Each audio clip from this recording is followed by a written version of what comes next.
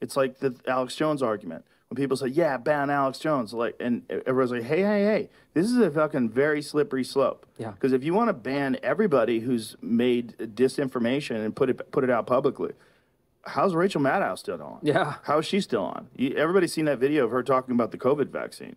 That's insanity. The government. I mean. Yeah. How are they still on? I mean, how many different stories were incorrect? Not apologizing for what he did, what Alex did. He doesn't apologize for it. I mean, he apologizes for it, but he feels deep remorse that he did it. He's just like overwhelmed by it. But getting rid of that guy is a slippery slope. And no matter what you think about what he said, you can't support that.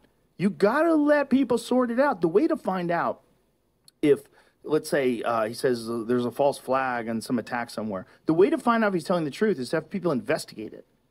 If you say that Operation Northwoods was a document drawn up by the joint and signed by the Joint Chiefs of Staff that was going to attack Guantanamo Bay and blame it on the Cubans to start a war, and you say that on your show, people go, you're a fucking crazy person. How are you allowing these? No.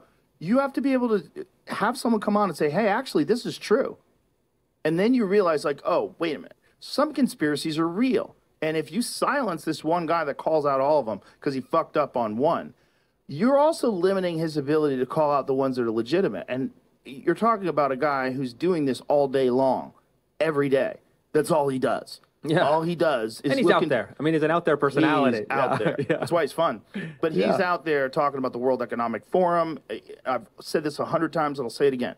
He told me about Jeffrey Epstein over a decade before anybody was in the news. He was telling me that there was this operation, and they take these guys, high-profile public figures, and a lot of politicians, and they compromise them with young girls. It's like, what? On an island? What is this, a fucking ABC after-school movie? That's crazy. That sounds nuts. And then now everybody knows it's true.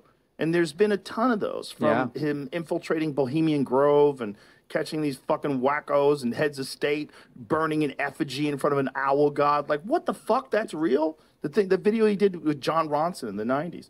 So it's like all of this stuff at a certain point in time, it needs to be out there. And people need to find out what's real and what's not real. What's real? And the only way to find out what's real is not to silence everybody who says something that's incorrect. It's to let people talk it out. So when someone gets on there and says the Earth's hollow and there's fucking aliens inside shooting laser beams, let's like talk to geologists and have them explain to you that they would be boiling in lava. Like, they don't live in the center of the Earth. We know what the Earth's made out of. We know all the planets. This is how we know. This is why we know the Earth is round, because every fucking body of mass, as it's spinning around, it takes on that fucking form. All the planets, every one of them. This one's not unique. There's also an element of, this is part of American folklore. Yes. If you believe that the world is flat, it's obviously false. Any thinking person will conclude that this is a ridiculous, crazy thing to believe. And yet having a group of, flat earthers in our broader society, provided that they're not like given power over, the NASA or something, adds texture and richness to our culture, even if they're totally wrong. And so what we're having is we're trying to align a discourse rationally within these strict ideological bounds. It actually ends up breaking this great proliferation of culture, some of it which is good, some of it bad, some of it's crazy, some of it's insightful. But I think that the real calculation that we have to make is not even a free speech issue. It's not really even about censorship. It's about power and the distribution of power. If you stack up all of the people who have been kind of nuked from orbit online on the right and then on the left, you have a graph that looks out like this. Yeah. And so you have to then say, well, why is that? Who's making the decisions? How are decisions being made? And who are they going after? What views are they trying to suppress?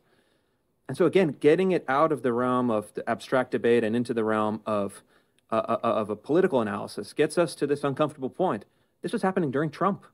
Trump was president, and this was still happening. Yeah. And so we have to figure out why this is the case and go and disrupt it. And look, I think that you want to have more views, more opportunities, more subcultures, more quirky people, more, people that are way out there. My old, naked neighbor in Topanga, let the guy speak. Agreed. If he believes that that we have to have live water, and Yeah. and it's like the average person is not going to be persuaded, and the view is not correct, but the broader culture suffers when everyone is fearing that if they step outside of the box, that they're going to get crushed.